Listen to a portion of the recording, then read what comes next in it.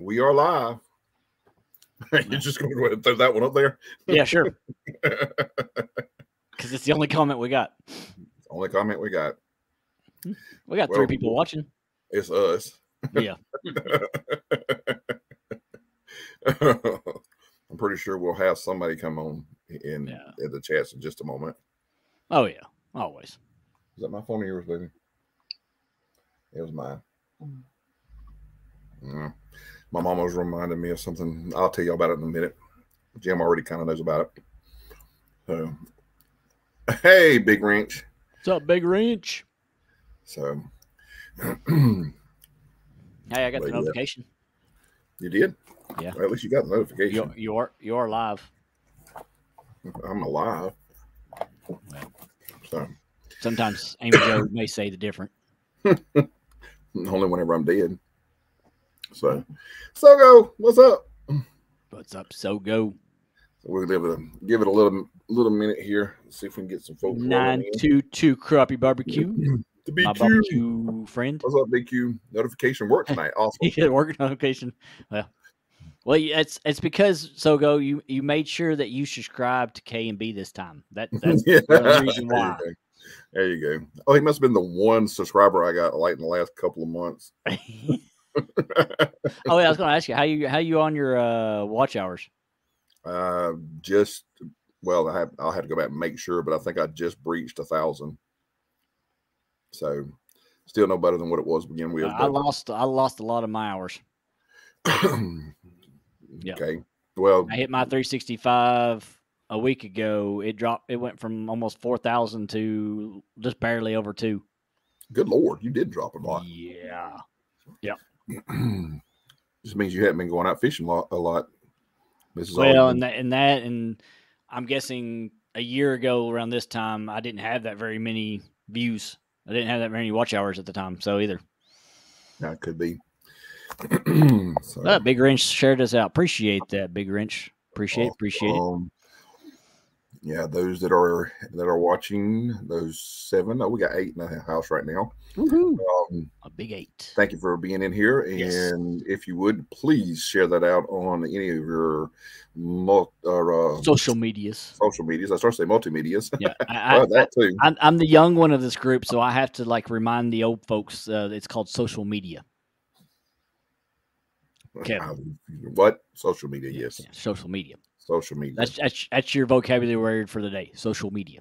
Social media. There's Fish Sizzle. What's up, Fish Sizzle? Warm weather this week. Yes, I know. And I'm going to be in the creek Thursday. I was supposed to be on the water tomorrow, but that ain't happening.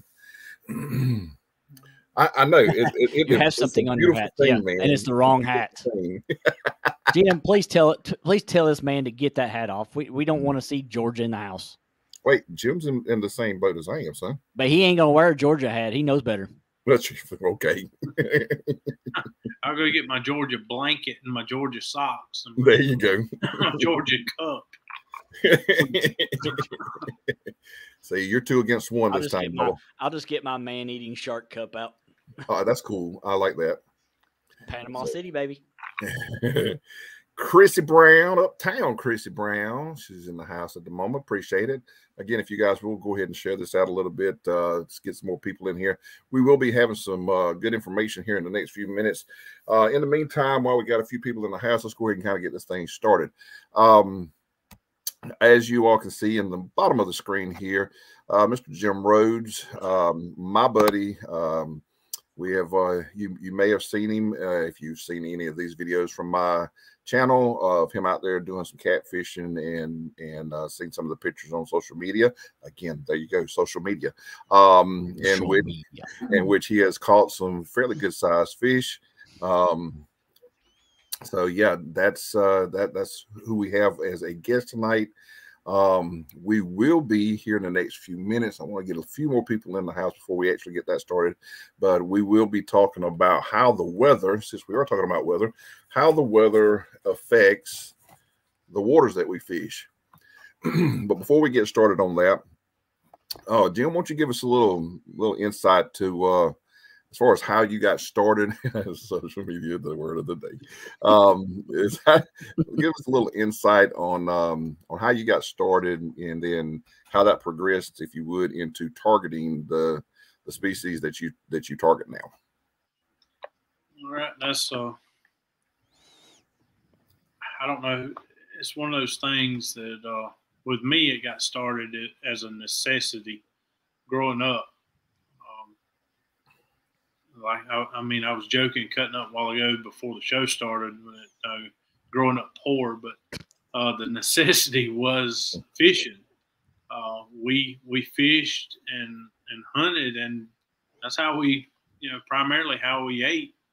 And fishing and hunting wasn't a sport back then. It was serious business. So getting into fishing, I grew up, and some people can relate to this, and some people won't. Some people hate me for this. But I grew up as an outlaw. I mean, there was no such thing as catch and release, and if you dropped the fish on the bank of the river off of a hook or a line, you got chewed out for not getting him on the bank and jumping on him. It was necessity. We sold a lot of the fish that we caught. We ate what we didn't sell, and we used everything. So well, it's either it's like what they say, that little saying, feast or famine. Well, it was just a way of life growing up, and I was an outlaw. I was raised by outlaws, in fishing. Today's standards, we would have been thrown under the jail, and that's just the fact of where I come from. That's my background. Now, today, does that mean no? I mean, people that know me today are, I am so far removed from that mindset now, but it was because of the change in culture and change of, we used to walk the bank of the river at night with a .22 rifle and shoot fish with a spotlight.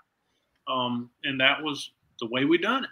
And we also, we got out in the river, and I have been in the river with 100-foot seine, and seine coolers of fish, and that's, kind of how we made our money. But as I got older, and as time changed and the laws changed, and you get a little bit older, you realize you can't run from the rabbit sheriff all the time. You got to grow up, and I realized that if we keep this up and everybody does this, there won't be anything. And exactly, I actually got to be pretty good buddies with the guy that I was, pretty much was my worst enemy, old Green Britches. We pick and play, call game warden, old Green Britches, but that's kind of my background. But getting out of that, I got into, fishing the river. I got my first boat. My first boat, I can't remember. It didn't belong to me. It was my daddy's, but I used that boat, and we would tie lines out in the river, and we would fish all night long. And we would bait lines with soap. Y'all know what soap is? That's kind of a Mexican soap. It had fat in it, and that's how it's produced. And catfish in the river loved it. So we would do what's called soap line in the river. We'd put out 50, 75 hooks, and we would run them from on a Wednesday night to Wednesday morning. We'd run hooks all night. We'd run hooks during the week. We didn't mess around on the weekends, and reason there's more people. Right. But getting out of that, just we started fishing. My stepdaddy became a training officer for the state, and it kind of changed things when we got out of that position where we had to fish and had to eat. Not being dirt poor, we had things and everybody had jobs, but it was just a way of life. It was tradition and a way of life. But getting out of that, I started, coming to a more legal way of fishing, and was handed a fishing pole, and we started, just fishing and targeting fish. And I grew up a swamper, so catfish was what we knew: big flatheads on soap lines, and primarily blues and channels, what we're catching on soak lines, but we'd go to the creek, you know, like Kelly loves to fish the creek. We would always catch bluegill, and we would carry them alive, put them on J hooks, lines in the river, and we would catch. We've caught. There's no telling how many record, you know, flatheads that have been caught by us that we couldn't tell nobody about. You know, the means of how we done it were not always good. Yeah, people frowned on it. Yeah, and as I got older and learned a lot more about, you know, the things we ought to do and became a Christian, the main thing is having a new heart and becoming a man of God and realizing that there's a better way to do things, and that gives everybody the ability to eat and carry on and enjoy, you know, God's creation. But, now, for those of you in chat that don't know, a lot of you do, but those of you that don't know, Jim is actually a pastor of a church. He actually pastors a church, but that's not the only thing that you do, Jim, as far as that's concerned. You want to tell us a little bit about more, you know, that, or if you're comfortable with it, you can. Yeah, it's actually after I became a Christian, kind of got out of the, you know, outlaw life. I became a prison guard first. 18 years old, I became a prison guard and worked for the state, done firearms training and things like that for the state. Also got very big into archery. Became a shooter for different bow companies. Then I actually went in and became a bow builder for a company here in Georgia and one in Tucson, Arizona. But I wound up getting married later and truly becoming a Christian, getting saved, thanks to my wife. Really and truly, that's my family, what has molded me to what I am today. And that's why I fish and hunt like I do. But in that, after I became a Christian, got saved, I felt led to do what the Bible says, not forsake the assembling together of the saints. I started going to church some, and you know, I wound up becoming a pastor. And being a pastor, it kind of opened some doors for other avenues, and I wound up going to school and becoming a hospice chaplain. So that's what I do every day for a living. And I know some people say that's the most horrible job in the world. It's a difficult job emotionally.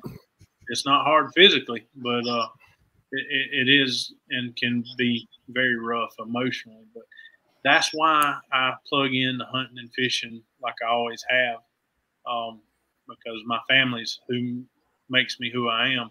And in order for me to honor my family, I've got to have some kind of avenue. And Kevin's heard me many, many times. I go fishing, and I don't care if there's a fish in the water I'm at. Sometimes I just want to go, and I enjoy it. It's that release of soaking those lines, right?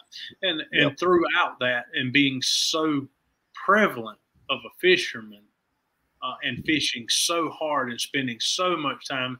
Kevin, I'll tell you, I'm on the lake twice a week. You know, one time during the middle of the week, I'll take a break and go fishing, and I'll be right back that Saturday. So I'm constantly taking the temperature of the fish in the lakes that we fish pretty regular. And not only that is some of my kinfolks. One of my kinfolks is a professional bass fisherman. I'm not going to say his name because I hadn't asked whether I could, but he lives up there around the lakes that we fish.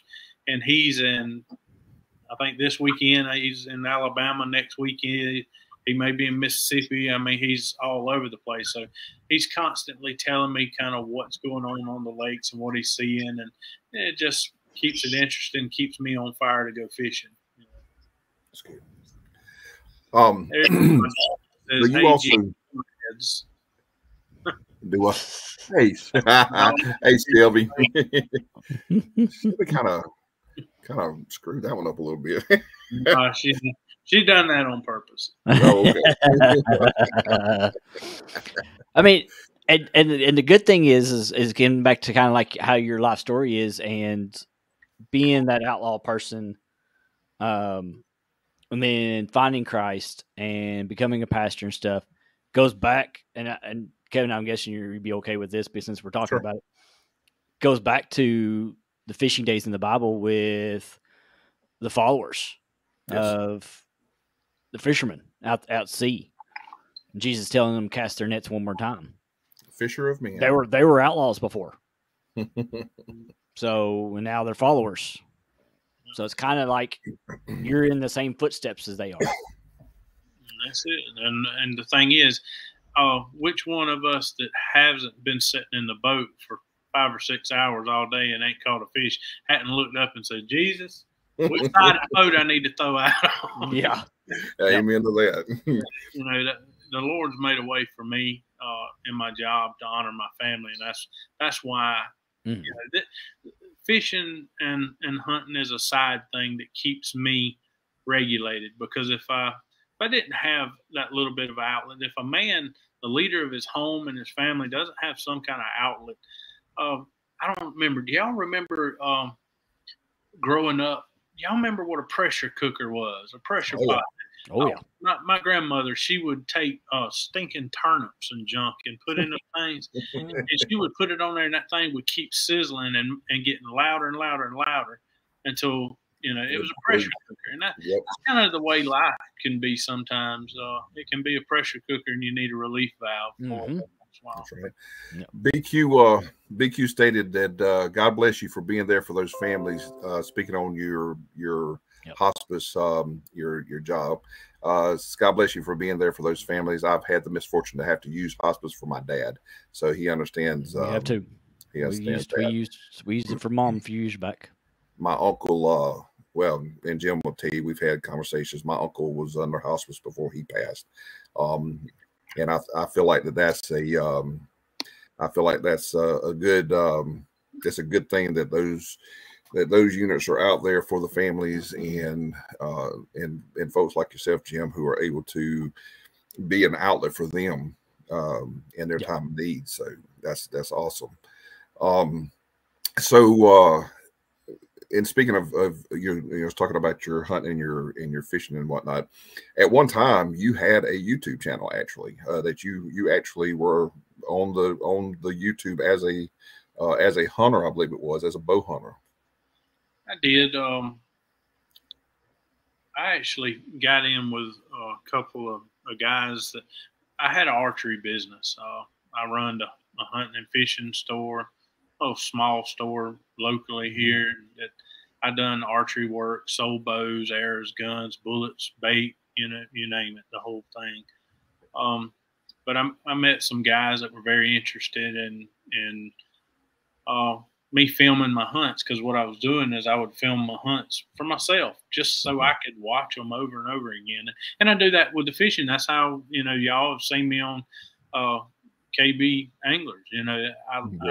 It gives me something when I can't get away from work, or I'm sitting there at home and, I've got to do life, so to speak. I can sit there and relive that, and that gets me by.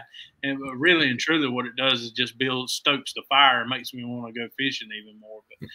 But self-mutilation, if you want to know the truth. But there you go. Yeah, I fell in with those guys. I started giving them videos, and they started a whole series of hunting shows with me and a couple other guys, and we just traveled around, and I shot, bow hunted primarily. My show was a bow hunting only channel, and that was back in the heyday, I guess, of what you say YouTube. It was pretty early in YouTube, where people weren't just making money and doing all this with YouTube. They were doing it because it was fun and it was more relaxed. And what we had was, this guy had started a hub basically, and he had set it up to where he had 5 or 6 shows running under his YouTube.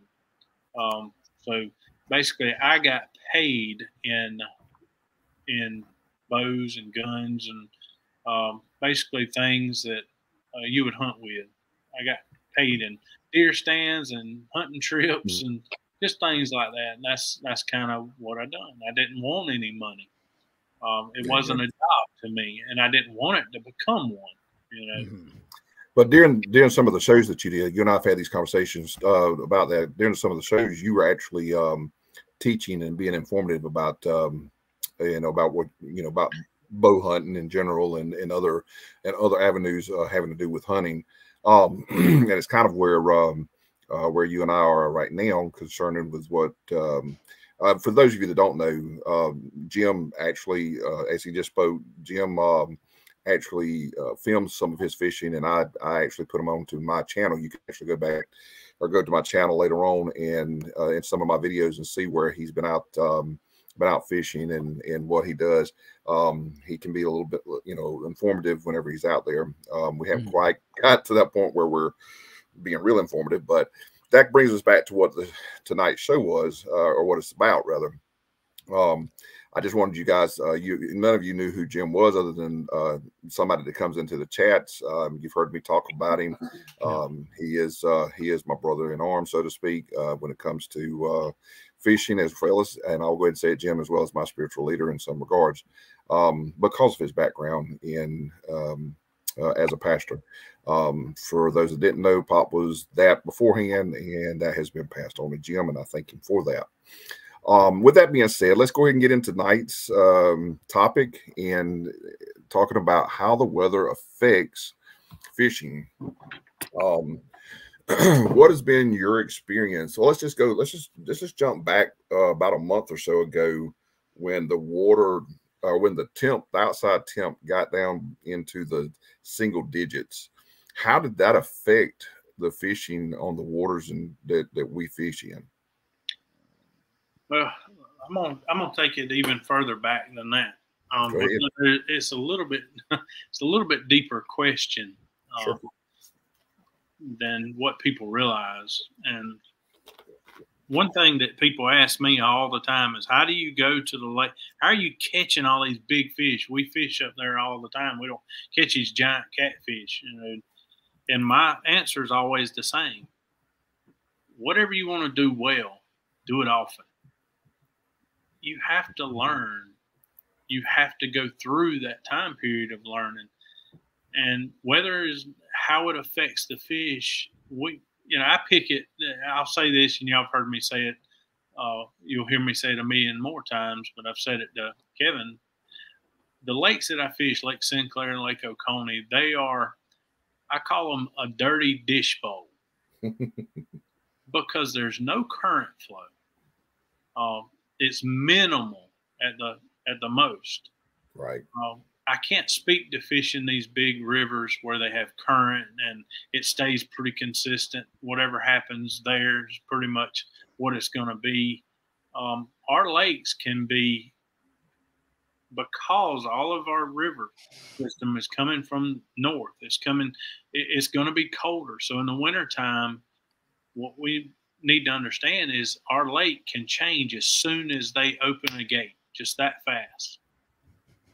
And just that fast. Catfish love dirty dishes. That's Miss Carrie. But husbands don't, though. But no, us three up here don't. Nope. But the biggest thing that is learning where you fish and where you have the opportunity to fish, and being so much of a fisherman throughout my life and hunting and fishing so much that I've learned a lot by listening to other people. And growing up, that was how I learned. Mm-hmm. But fishing the lake so much and being so successful at catching bigger catfish. And the thing is, even I still get humbled. There's days, the past 3 weeks that I fished, it just kept getting worse. And I told Kevin it was getting worse and worse and worse. And somebody asked me the other day, why do you think it was getting so, it went from being really good to being able to locate a big fish and catch them and, catch numbers of fish, to just going down to nothing. And I told them what I have learned over the years is this: it's all about bait. And y'all know that. I've heard y'all talk about it before. Yeah. But what happens is in our lakes that we fish, the water will be stable. It's kept stable all the time. As soon as those computers read the river and see all that water coming from up north, that just say we get 4 or 5 inches of rain, and the temperature up there is a lot colder. Well, as soon as that water starts running down and that computer opens a gate and lets it in the lake and opens the other end and starts letting that water out, we have current flow. These fish are set up and have adapted to this, dirty dishwater that has no movement, and all of a sudden the gates open. So what does that do to the fish? Well, years ago, people used to say, well, it makes the fish bite. It moves stuff around. It makes them get active. That may be true on hybrid. It ain't true for catfish, I can tell you. What it does, it shocks the bait fish. Wherever they are, most time in warm weather, your shad and your bait fish are going to be up in the creeks. That's where they're going to stay. Your catfish, it can get to the point where your bigger catfish just can't get up to feed actively on shad. And another thing happens. We have freshwater mussels that is in the summertime in our lakes are the primary food source for our catfish. And people don't even realize it. They don't even think about it. And that's one reason chicken is such a good bait between August, September, October, before it really gets cold and that cold water hits the lake. But as soon as that cold water hits our lakes, those shad move out of those creeks, because what happens in the wintertime to shad? They die. Mm-hmm. Cold weather kills them. So what do they have to do? They have to run to deep water. The problem is if they go to deep water, everything eats them. Yep. Yeah. So as soon as those shad run out in deep water, there's scores of them dying in that process. They're not surviving. Between hybrids in our lakes and stripers and bass, catfish hitting them, they're constantly dying. The cold temperatures, rain, that pushes them down. What happens? Mm-hmm. Shad get pushed deeper, they get eat more. So what we have happened in our lakes in the past 4 weeks is super cold weather, a ton of rain, that cold water coming into the lake, forcing the shad into deep water. And those catfish, where we were just living the good life, catching all these catfish, now those catfish, if you catch one, his belly is gorged. Right. Those fish are setting up under shad. And now you can put chicken or something like down there. They'll just ignore it. Yep. They don't pay any attention. And you can put a shad head down there, and you may catch a fish here or there, but they're not starving. They're not active. And, I had all kinds of reasons why I thought it was for a long time, until I started really, really using electronics. So I went from saying, this is what's happening and listening to all these old tales, to knowing what's actually taking place. Yeah. And that just comes from experience, being on the water, and just putting time in. Well, we know that pressure, in other words, barometric pressure, can cause a cause a rift in fishing, regardless. And I because of that knowledge, I know that when we have some of the storms that we've had in our area, especially, it puts a lot of pressure on that lake. And you and I have talked about this as well, how that they'll go deep but they're lethargic when they do this, because they're hurting. There's so much pressure being exuded onto their bodies that they're hurting. They're not wanting to eat. It's like if you had a toothache, you wouldn't want to eat anything either, because it's hurting, it's throbbing, you're hurting. So I know that when storms, and the funny thing about that is right before a storm, and Jim, you and I have been on the water in both occasions. Right before the storm, the fishing was good. Just as the storm comes in, it dies off quickly, and then about an hour after the storm has passed, the fishing picks back up, and that's any time of the year that we're fishing. And that's and that usually pertains to larger fish. Now, creek fish, no. Yes. Creek fish takes a lot longer for it to settle down and for them to be back active again because I showed Jim I showed Jim the little video of the flooded river, creek we had. That creek didn't settle back down for almost 4 days. It was still rolling that fast for 4 days after the rain has stopped. So for creek fish, that's totally different. I mean, it's that pressure, that current. They're hid up underneath the ledges on the edge of the banks, holding on or they're swept down. They're following the current because they're swept down even farther because it's rolling too fast for them. That's right. Well, we had back, and I can't, Jim, you might have to help me with this, and I can't remember the exact date of it, but we had an earthquake actually hit our lake. I mean, just about dead center of our lake. It was a 9.9 magnitude, not 9.9. It was a 3. I said 9.9 because of somebody said. It was a 3 point. 9.9. Yeah, probably what it was. It was a 3 point. I can't remember what it was. 3.1, 3.1. Anyways, it was like a 3.1 or 3 something. Anyways, magnitude earthquake, which is a mild earthquake, but it was enough to shake up the lake. And for what, a week, nobody caught anything during that time. Isn't that about right? And the really and truly, the biggest thing is what I've noticed in fishing is change. Anytime those fish are just like we are. We come into our house and we have that thermostat set. We're comfortable. We'll eat at the same times. We'll do our same things. But you introduce freezing cold into my house, I'm gonna be upset. Yeah, and my wife will be dead. She can't. She can't handle that. Nope. At 90 degrees, she's cold. But so what it does, it shocks those fish, and they have to get regulated. And what they're looking for is, where do I need to go to be comfortable? And the bait has to do that. But they have to. Big catfish and fish in general have to follow the bait. They're going to be where bait is. But if that water gets cold, super cold, or like, the little earthquake or whatever, anything that introduces change is a shock to them. They have to adapt to it. And their primary goal before eating is to get comfortable. They're going to go as deep as they need to. They're going to go where the oxygen is.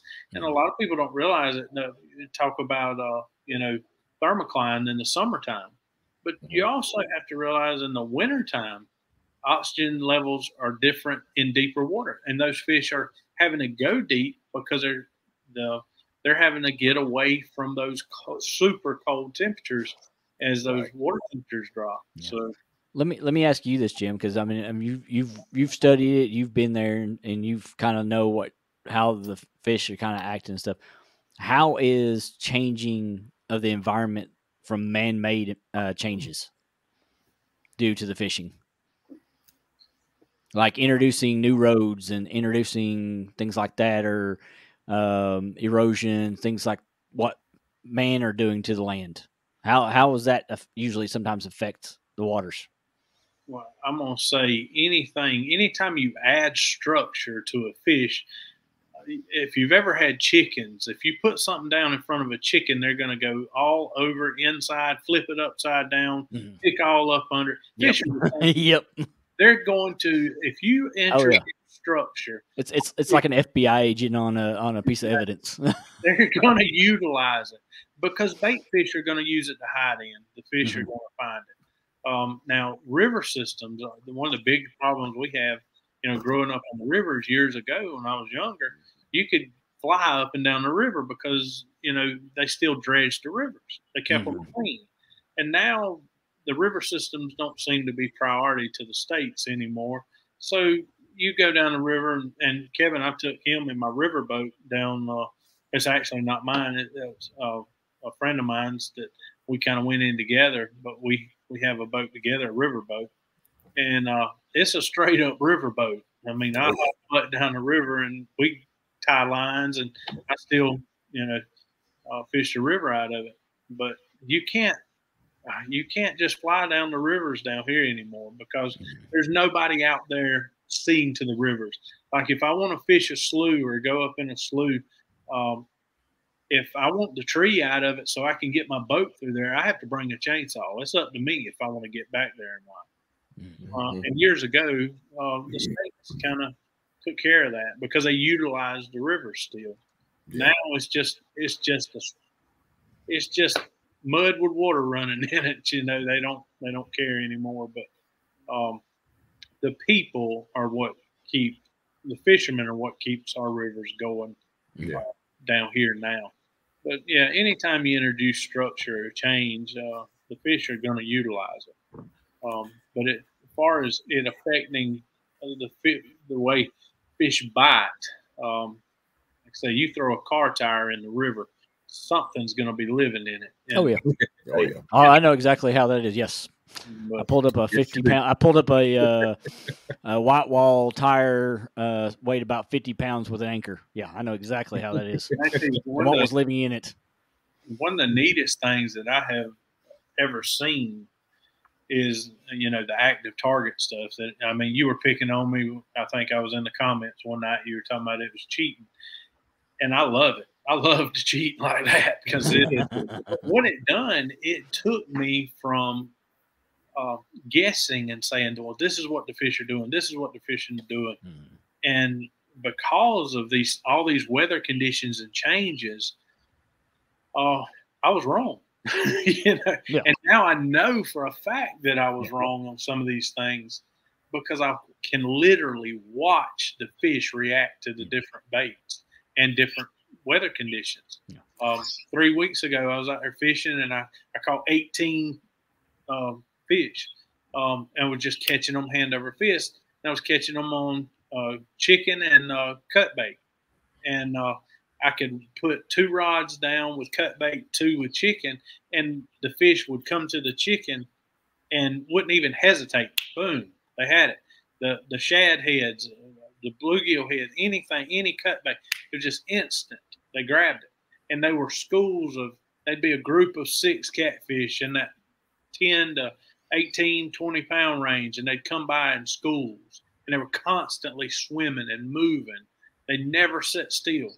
A week later, those fish were kind of lethargic. They were slowed down. There weren't as many grouped up together. They would look at the bait. They'd kind of hit the bait with their tail a time or two.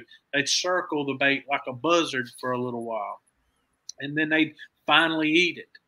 A week after that, and that colder water come in, stop. It didn't matter what bait you put down, how big it was, how small it was. These fish were gorged on shad because that cold water come in, and all those shad in that deep water, it killed them. And you had all these shad going to the bottom. You can see, 30-pound blues laying on the bottom, but you can't do anything about it. I literally dropped the bait down to them, and the fish backed up and swam away from it. I seen video of that you sent me. Yeah, following this fish around, saying, "Do you want to eat? Try this." I was fitting to start putting Cheetos on the hook. I was trying to. That's the point when people say when you put it right on their nose and they don't bite, they ain't gonna bite nothing. You can have all the electronics in the world. It will put you on fish. It will teach you. Where fish are and how to find them. How their behavior is, yep. But you can't pry their mouth open. Nope. Yeah. Well, talking in this regard with our waters, we mainly, like you said, we mainly fish the lakes.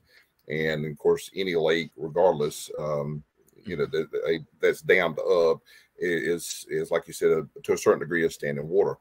Now, the funny part about all that is the further up north you go, where in your river systems, you constantly got water running, and those waters are staying fairly consistent to a certain degree, but they still get cold because it does obviously get colder up north than it does down here.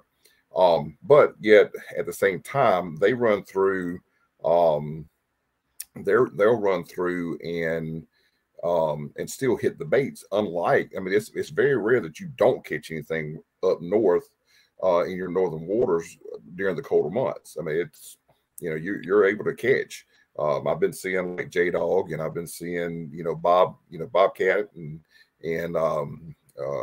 who all Cody else? and all them. Cody from 3+1. Yeah. And they've been out there in freezing weather, bundled up, about to freeze their butt off, and they're catching fish. But they're in moving, consistent water. That's what you were talking about earlier. There's no consistency when we're in the lakes. Well, Cody and them are not. Cody and them are on their lake is not. There's no current at all. But they're like Jim. They know their waters pretty much to a T. They know pretty much how the water's going to be year round. They know how to fish it. And their electronics is what helps them to basically learn where it's all at, where they're at, where they're moving to. And that's what electronics, like Active Target, done for me. I can go out there when nobody else is catching fish a lot of times, and I can find a fish, and I can eventually talk him into maybe eating, and I can still produce a fish here or there. But there's still days that you're just going to have, you're going to get skunked.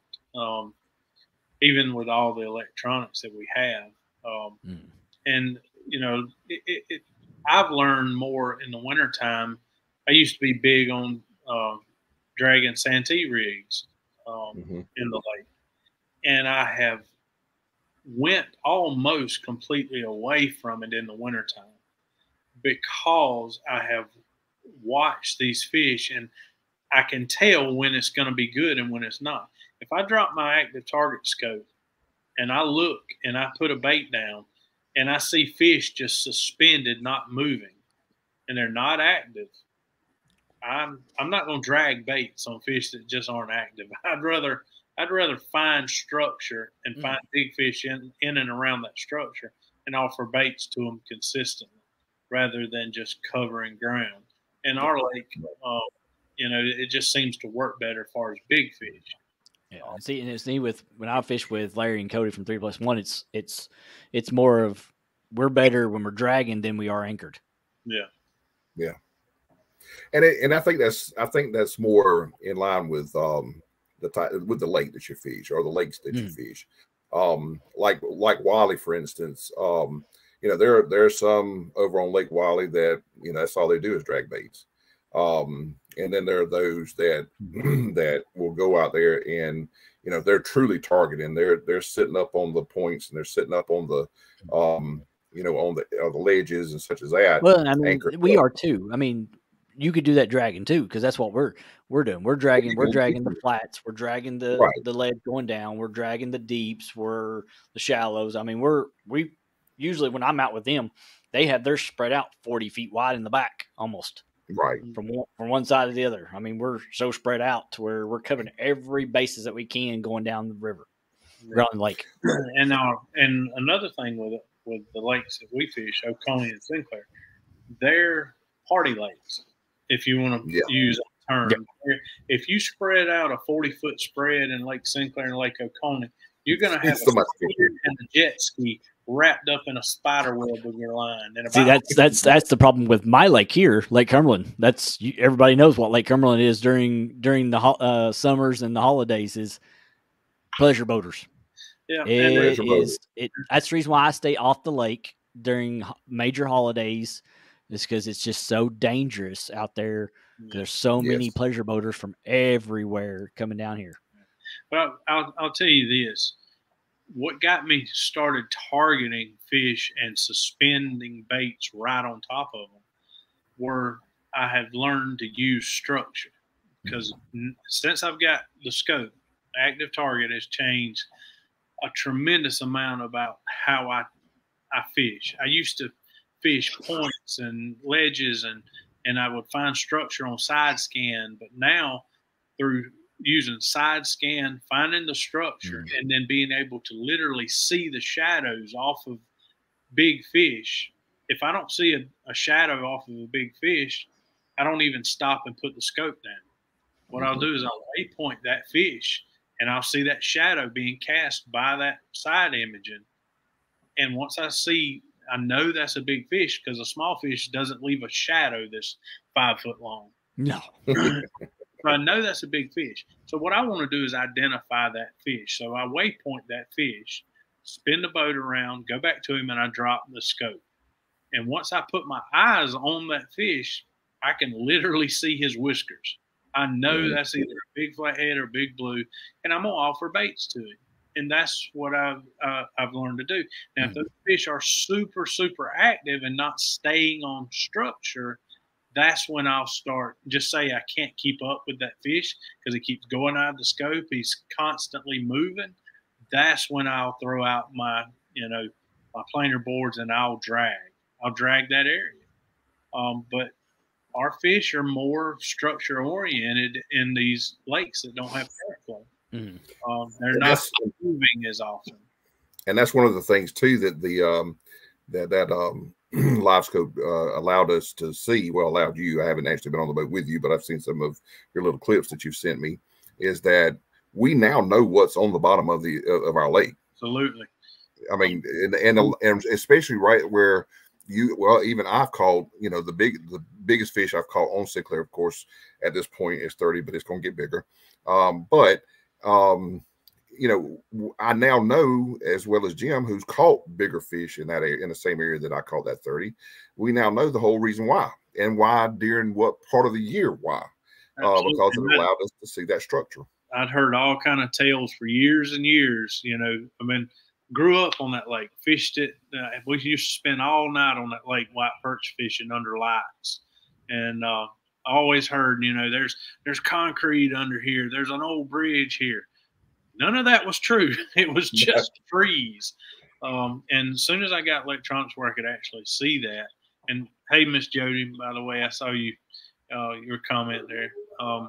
But I'll show you. This is a picture on my phone. I know it's probably hard to see, but I'll tell you about structure if I can get it to work. Hard to see. That's probably going to be hard to see, but there you go. But that's a bridge. And I caught that blue at that bridge, and you can't drag that area. If you drag that area, there is so much rebar and concrete. Well, not just that, all the trash and everything else that gets swept down there during the storms and stuff that's hung up on the pillars and everything else. And all the bigger fish in our lakes, and I'm saying this very lightly because, I've caught big fish, out in the middle of nowhere where there's no structure in the summertime where the fish are more active. Those fish are just moving. When they come off the spawn, them things are like rockets. They're cruising from one side end of the lake to the other. They're active. That's why in August, our Lake Sinclair is the place to be for a big blue. In August, it is on. You can catch them on chicken. I believe you can catch them on a sour donut. I mean, they're just going to eat in August every year without fail. And hot people dog all the time. When do we need to go try to catch a big catfish? Well, in August. You can catch one on a stinking hot dog. You got to have a really strong, really sharp knife. Yeah, that's the inside joke. And that's one thing I've learned is in our lakes, and I can't speak to other. I fished the Tennessee River one time, and it was a bust. I was so immature. You got busted. I fell at the boat ramp and almost drowned. So, literally.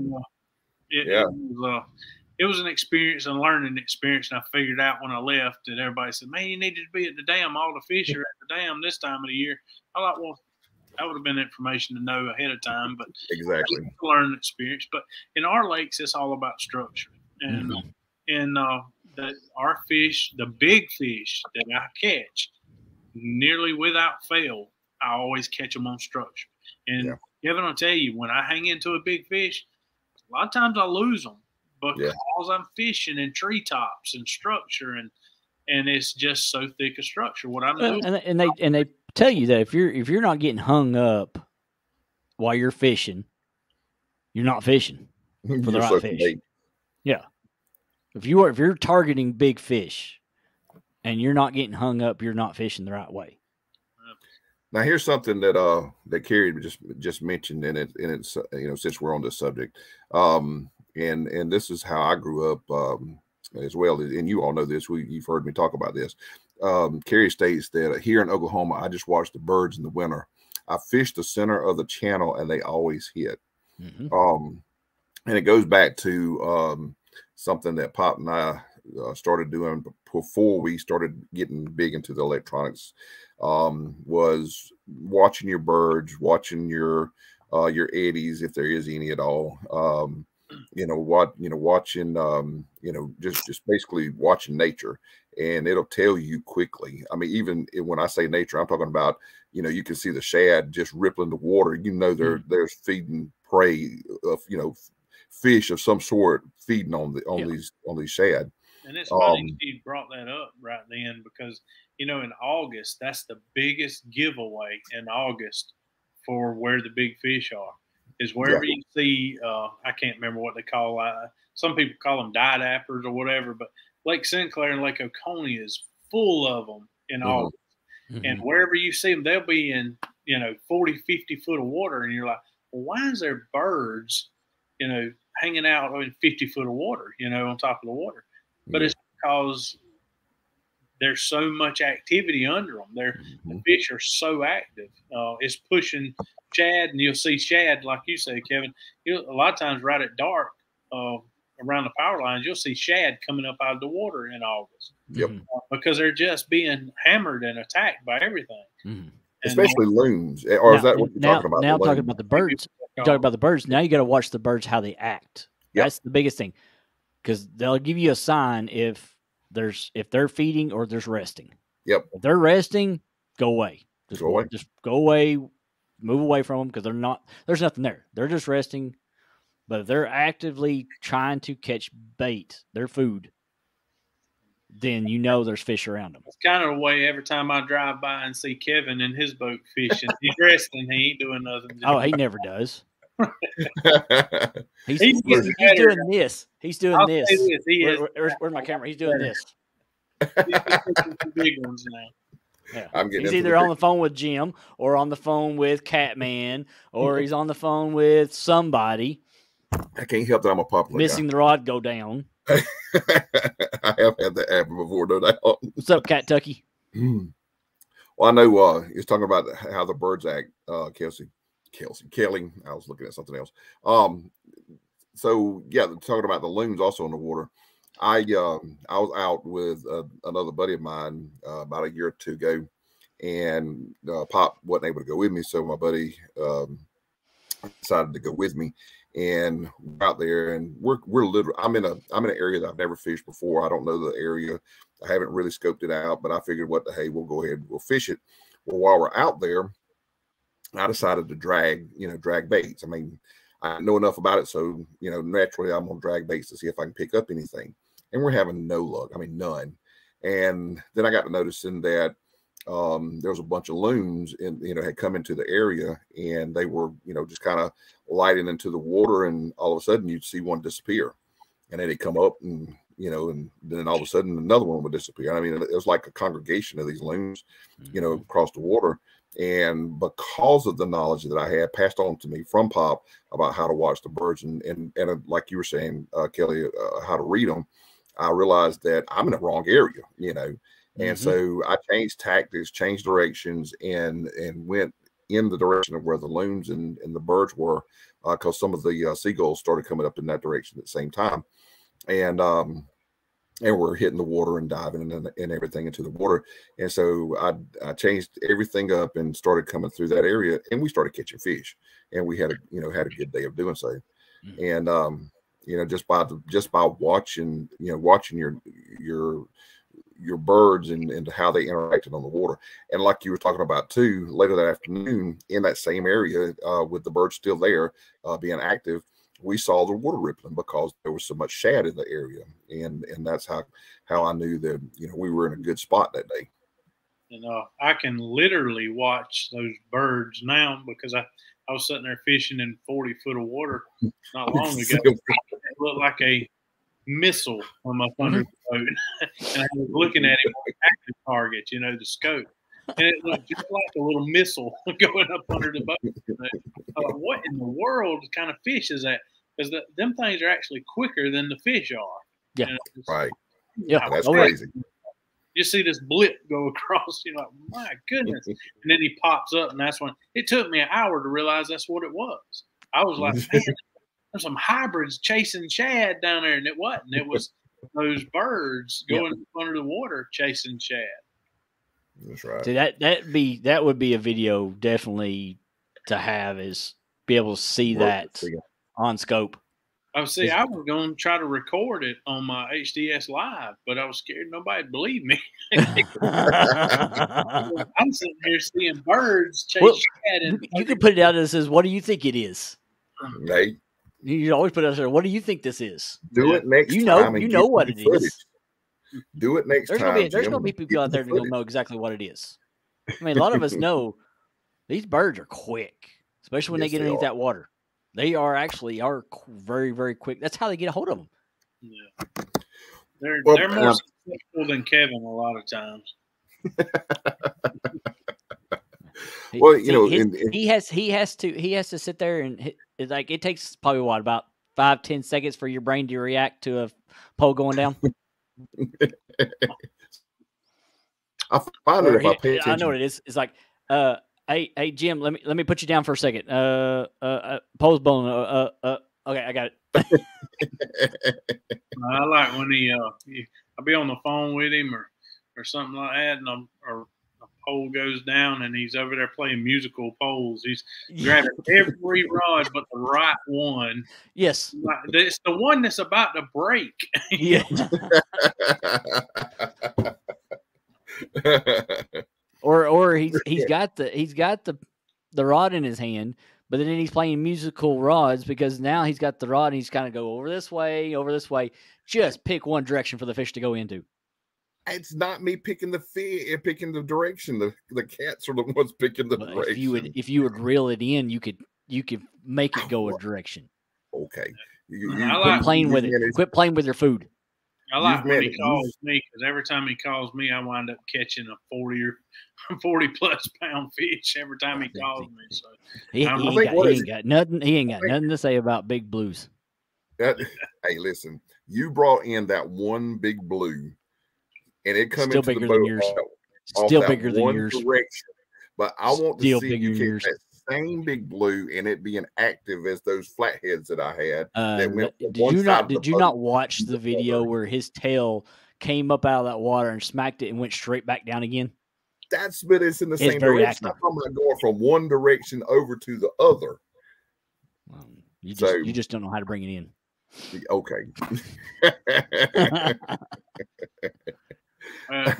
Matt, you ain't got nothing to say. You sat on a boat with a great fisherman, and you let him catch a big 50 or whatever 60-something pound fish, and you didn't catch squat. So you ain't got nothing to say, Matt.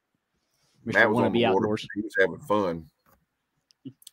So he was sitting there just going for the ride. He has nothing to say on this conversation. What's up, squirrel? I was gonna say there's a guy right there that knows all about that stuff and knows how to go out and he had to correct me. Yeah. 88, and I was just having fun. I told you Matt was just having fun. It could have been yours, Matt. Could have been yours.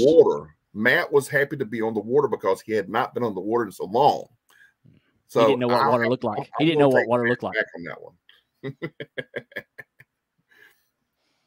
Yeah, but that's a flathead. You can't compare a flathead to a blue. I'm sorry. You cannot compare them. Cannot compare them. Matt, I'm in agreement with you right there, buddy, because mine's bigger than his too. Because I don't have one. I don't have a flathead yet. Because I've not targeted flatheads yet. Anyways, since I had an old man tell me one time, I was at a store up there getting bait, and I was showing off pictures.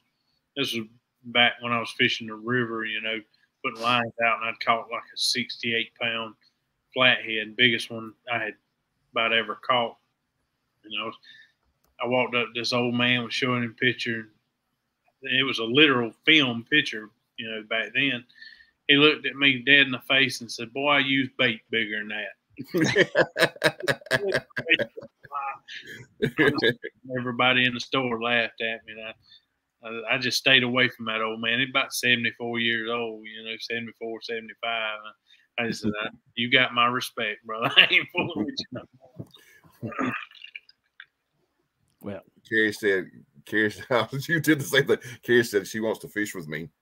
no, you don't. No, you don't, Kerry. No, he'll push you over. Trust me. No. Ask his wife in the bed beside him. He will block you like a football player to get to a rod. Stop it. Hey, I've let him on my boat before. He's bad luck. It'd take 3 months to get that junk out of your boat to get back where you can catch fish again. So don't. Yeah, but you can ask Jim from Catman. He's bad luck. But see, Jim, what you don't understand is that Carrie would be on my boat. So my boat carries good luck. Oh, that's even worse. Yeah, your boat is jinxed. Carrie says she'll make sure she brings her kayak then. There you go.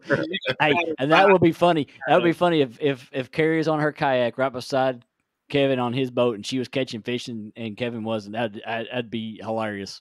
I tell you what, that is, especially if she was catching bigger fish than I was. And that seems to be my luck a lot of times. I was literally on one side of a cove. I mean, a little short mouth cove at that. I mean, the other fisherman that was across from me, we were having a conversation more or less across the way from each other. He has a bait in the mouth of the cove that we were sitting in. I've got the same, and we're using cut bait. I've got bait sitting in about the same area. We both have our rods go down at the same time. Mm-hmm. I bring in a 12-pound blue. He brings in the biggest fish of the tournament, which was a 60-something pound blue, and they both went down at the same time. I'm like, why couldn't that hit mine? I mean, why couldn't I have that rod? Why couldn't I have that rod? Well, exactly, And we were like that close to each other, man. It was crazy. Kevin, just living right, bro. No. I must not have had my mouth right or something. Oh, there you go. Oh, Jody got funny. That was racist. I have to say, I will this year. if everything works out by next week, 6 days from now, I will be able to target a lot more fish. Flatheads, definitely. And I'll show you why. I'll show you why. Are you going to, all right, you're fixing to jinx it? No. I think dynamite's still illegal, Kelly. Oh, man. There you go. That is why. Is that the one you were telling me about? This is the one that I am looking at this weekend. Okay. Wait, that's not the same one then? No. That's that one's almost a little too high now already. I got you. That boat's so nice, fish is going to be just jumping up, waving white flag. Mm-hmm. But yeah.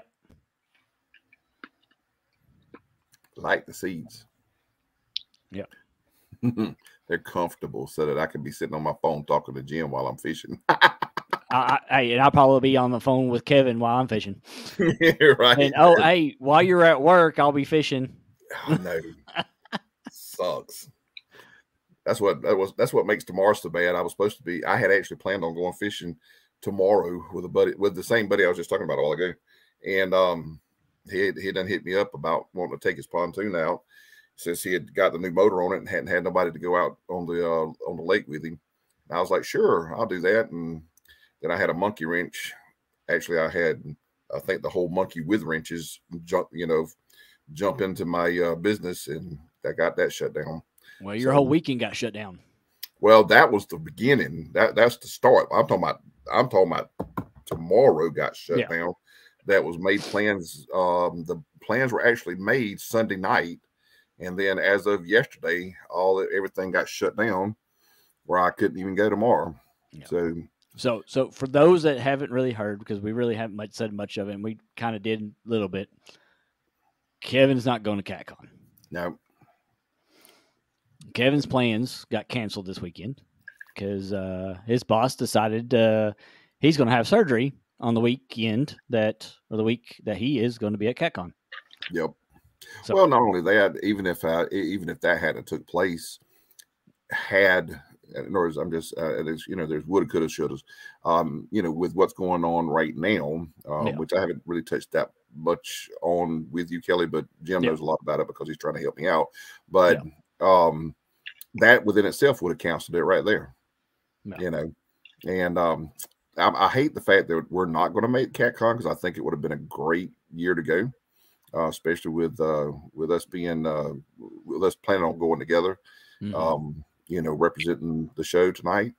I think it would have been great, but I hate the fact that we're not going to go. Carrie states that she wants to go to CatCon next year, so I think start making plans now. I was going to say, I think start making plans now for it. If you don't make plans a year ahead of time, you won't go.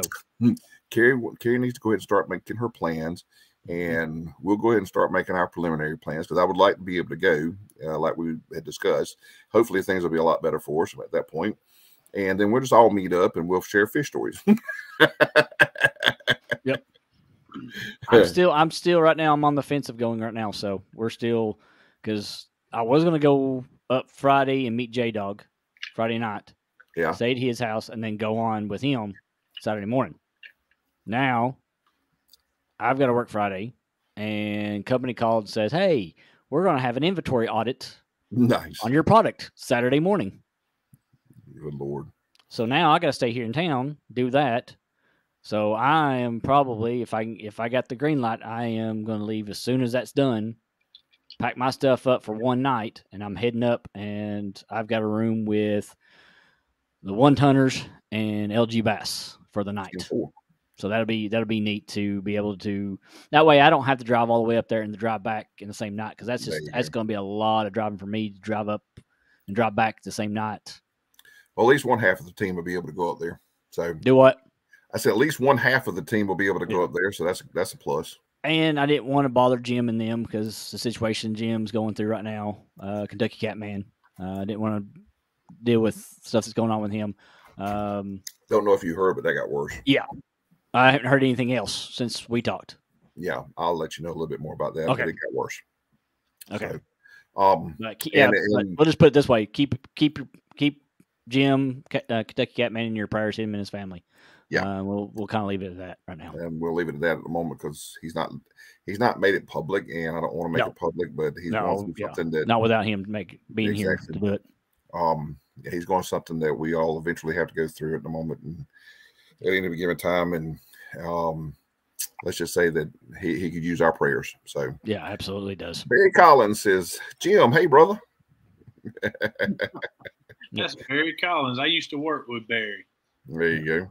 Jody says, I'm packing my bags right now. Jody, you ain't that much farther south than me than Louisville, so there you go. Unless you're leaving out in the morning. So well, looks like we're starting to hemorrhage viewers, and of course it is after 8 o'clock, and we know why that is. Everybody can going over to see Muskrat Adventures and see what's going on with them tonight. They've got a good show going on. They're going to be talking about gear and stuff, and rods and tackle and everything else. And there you go. So, well, with that being said, Jim, I appreciate you coming on with us tonight. I know you and I have been talking about it, having a show together and talk over with the public, what you and I generally talk in, when we're together and over the phone. So I appreciate you coming in and doing that with us tonight. And of course, now that you know how to come into the show at any given time, if you felt like that you wanted to put your 2 cents worth in some of the shows that we do in the next upcoming months, just let me know when you can come on into the show at any given time. Everybody that's come in and has stuck with us tonight through the 8 o'clock hour, all 6 of you, appreciate it. And we're glad that you were able to stick around with us. Kelly, what we got next week, or do we?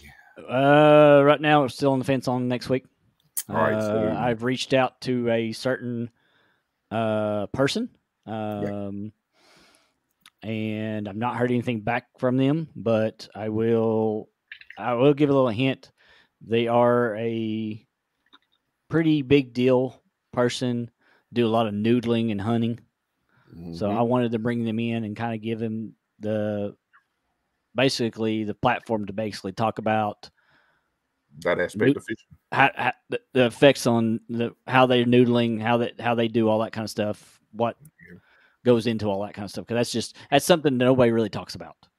And what he's meaning by noodling is not the noodling that a lot of us are thinking about concerning going out there and throwing the pool noodles. Like Carrie does, like those her noodles out there and basically the jugs or anything like that. Right. No, she just, or I kind of mentioned, but this person actually dives underwater, sticks their hands and feet into the holes of the ground. So if that comes to pass, if they reach back, then we'll have this person on. If not, we'll figure an idea. Oh yeah, we'll figure it out. Yeah. So yeah, we hadn't quite gone that far with next week's platform yet. No, because we're still kind of reaching out to the people. So that's right. But either way, you guys tune in next week. The show will be. I might have what? I have backup plan. Oh, okay. We'll discuss that in the short. So Carrie says, "No, I don't noodle. Laugh out loud. I disc jug. I do not dig fish out of holes ever." But anyways, for those of you that are still with us tonight or have come or do come in to watch the show and actually watch it all the way through, tune in next week. The show will be on Kelly's channel, The Bullock Experience. Yep, come on. So we will be advertising on our social medias. Hey, there you go. Yeah, social media. Yeah. And so we will be advertising that on the social medias that we need. Oh my God, here we go. On the social medias, look right there. Fuzzy butt. Oh my God. So, anyways, anything else we need to mention before we get out of here? Nope. 3 days till CatCon. Nah, don't remind me. I don't even want to hear. I know about that. All right. Hey, if I go, we can still do a show. You just do it from home. That's true. We can do that. You up there? I can walk around. I can walk around and show you. We might do that. We might just throw we might just do that. Yeah. We might throw maybe. So if I'm there, be looking out for a live show from CatCon. There you go. All right, Jim. Anything else you want to add, bud? No, sir. I'm going fishing. You go fishing, son. Because like, dang it, I can't go. All right. Thank you, everybody, for coming in. We will see you next week and in the coming weeks. Hopefully, Creek Fishing Thursday. Creek Fishing Thursday. There you go. Fishing Thursday. So, yep. Yes. You and your little pen. Anyhow, we appreciate you coming in. Thank y'all for participating in the chats and listening to what I felt like was some fairly good information. And we'll see y'all next week. Take care. Yep.